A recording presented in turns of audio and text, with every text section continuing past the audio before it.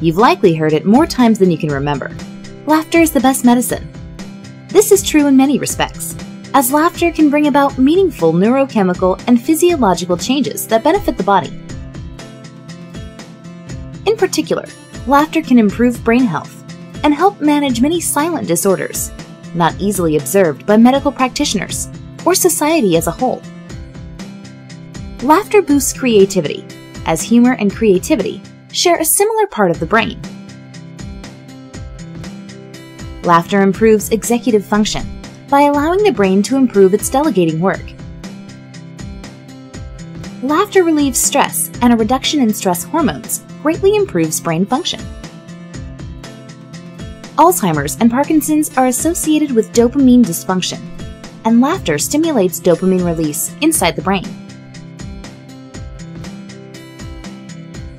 The most sought-after anti-aging hormone in the body, the growth hormone, is boosted significantly by laughter.